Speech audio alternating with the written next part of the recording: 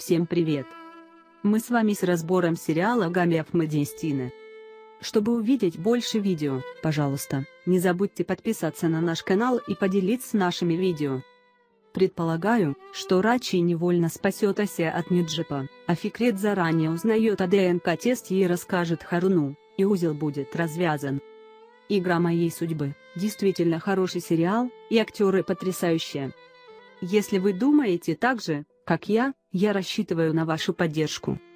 Кстати, если вы еще раз посмотрите второй трейлер пятого эпизода, это даст вам еще несколько идей для нового эпизода, потому что некоторые сцены не будут показаны в последнем эпизоде, поэтому они будут в шестом эпизоде. Прибытие Некми вызовет панику у Рачи больше, чем у Аси. Потому что Рачи избили своих бывших сотрудников, которые шантажировали Рачи видео из казино. По этой причине Рачи подумает, что Некми, которого он не знает, является тем, кто раскроет инцидент в казино, и немедленно возьмется за руку и сочинит всем ложь. При этом Аси будет нервничать и выходить из зала. Некми будет удивлен тем, что скажет Рачи в тот момент, когда она поговорит с ним наедине, прежде чем он сможет рассказать об Асе перед всеми. Обычно он приходил вымогать деньги за то, что Ниджип Асе убил Халила. Тем не менее, инцидент с Рачи в казино и план Ниджипа по шантажу в отношении Асе, вероятно, будут перепутаны. Таким образом, Рачи предложит Ниджипу деньги в обмен на то, что он не будет говорить о казино, а когда Ниджип получит деньги, то предпочтет промолчать. Однако Ниджип не будет после маленьких укусов. Его главной целью будет загнать Асе в угол при каждом удобном случае и вымогать у нее большие деньги. Как вы знаете, Махир начал беспокоить Рачи в компании как эксперт по финансам, поэтому Рачи также проведет расследование о Махире и в результате узнает, что Махир не женат и не имеет детей. Эту часть вы можете увидеть уже во втором трейлере пятого эпизода. При этом Захиде напомнит мужа ноже, который она подняла в особняке, и спросит: «Я права, я же говорила вам, они играют в игру, но как мы можем доказать, что Махир не женат?» Идея сделать тест ДНК, который является незаменимой классикой каждого телесериала, доставит Рачи и Захиде удовольствие, как будто они нашли сокровище. Таким образом, как вы можете видеть в трейлере, бдительный муж и жена, которые возьмут свои зубные щетки и отправят их на испытание, будут притворять свои планы в жизнь, не подозревая, что Фикрет слышал, что происходит. Вероятно, Фикрет расскажет об этом Махиру или Харуну, либо попытается сделать Махиру одолжение, напрямую изменив результат ДНК-теста. Другими словами, я думаю, что он может рассказать Фикрету Махиру, что Захид и Рачи говорили о проведении теста ДНК на детей, или он может поделиться этим инцидентом с мистером Харуном. Думая, что их планы достигли своей цели, Рачи и Захид с радостью соберут семью и заявят, что поделятся очень важной истиной, с радостью, что Харун теперь прогонит Махира из особняка и компании на этой лжи. Таким образом, Махир придет к моменту, когда он почти сойдет с ума от страха, что его вот-вот разлучат с Асе и его детьми. Когда мы думаем, что это, вероятно, будет последняя сцена эпизода, Харун читает текст в конверте, тест ДНК, Нергис Кутай и Угур Кутай. Но я думаю, что все услышат, что Нергис и Угур – 99% детей Махира, по результатам ДНК-теста. Харун давно знает, что его сын Махир и Асе на самом деле не женаты, и он знает, что дети не от Махира. Потому что в этом эпизоде, когда Махир спросил отца: «Ты меня не знаешь, почему ты мне доверяешь?», Харун уверенно рассказал о пережитом и сказал, что знает меня. И я думаю, что такой человек, как Харун с многолетним опытом, спасет Махира от трудной ситуации, в которой он находится, как долг, который он возлагал на Махира годами. Таким образом, лед между Махиром и Харуном полностью растает, и Махир будет рад сохранить тайну своего отца и крепко его обнять. Конечно, Раси и Захид не только будут опустошены после этого инцидента, но и получат огромный нагоняй от Недрета и Харуна. Однако, даже если Джемаль поначалу будет шокирован результатом ДНК-теста, он поймет, что пора узнать некоторые факты. Другими словами, поскольку Нергис и Угур – дети Асия и Джемаля, Джемаль спросит Асия, что происходит.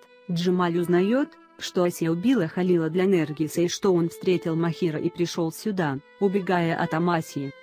Подумайте об этом, Джемаль, шаг за шагом наблюдающий за Махиром, который даже не знает, что Асия не любит тимьян, уже какое-то время чувствовал, что эти отношения не являются настоящими отношениями мужа и жены, поэтому он полностью понять некоторые факты. Однако я думаю, что Асия будет повторять, что любит Махира, чтобы держать Джемаля подальше от нее. На самом деле, я думаю, мы не ошибемся, если скажем, что приближается время свадьбы Махира и Асия.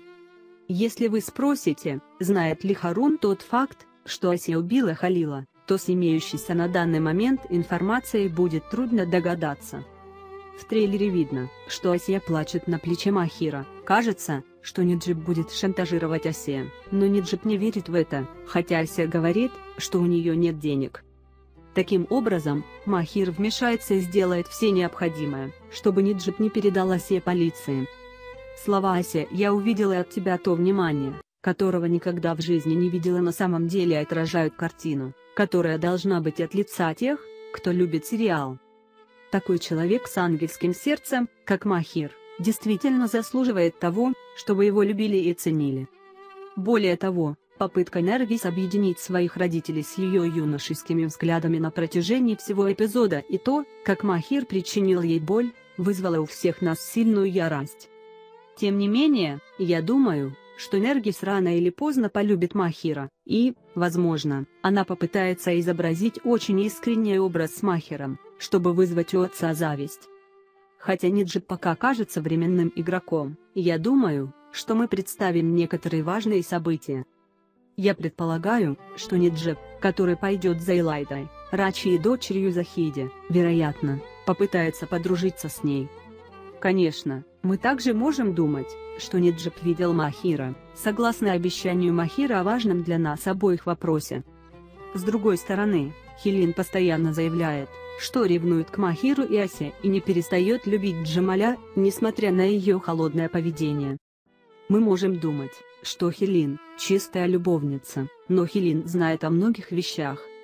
Потому что в новом эпизоде мы узнаем, что Джемаль заключил с ним брак по принуждению. Хелин, но я так устала, Джемаль. Он выразит свой упрек в том, что не получает любви и внимания, которых ожидает от Джемаля, что бы он ни делал. Тем не менее, мы можем снова дать кусочек старых сцен, и я думаю, мы можем узнать, что, хотя Джемаль женился на Хелин, он любил другую и принял этот брак только для того, чтобы родился ребенок. Конечно, как те, кто любит сериал, мы хотим, чтобы Махир и Асия были парой и были счастливы. Тем не менее, огонь внутри Джемаля будет по-прежнему подчеркиваться. Могло ли быть так, что Хелин забеременела от кого-то другого из-за своей любви к Джемалю в прошлом и сказала, что она из Джемаля? Мы не можем не думать. Однако для того, чтобы мы простили Джемаль, у нее должна быть гораздо более веская причина оставить Асию с ребенком на руках. В любом случае, Асия сказала Нергис, что я никогда не прощу твоего отца, тем самым ясно обозначив эту ситуацию. Прямо как в фильме «Давай напишем», что была любовь, любовь была доброта, дружба, усилие. Друзья, мы подошли к концу нашего видео. Мы будем очень рады, если вы поддержите нас в продолжении наших видео. Не забывайте подписываться на наш канал, оставлять комментарии и ставить лайки нашим видео. Беречь себя. До свидания. До свидания.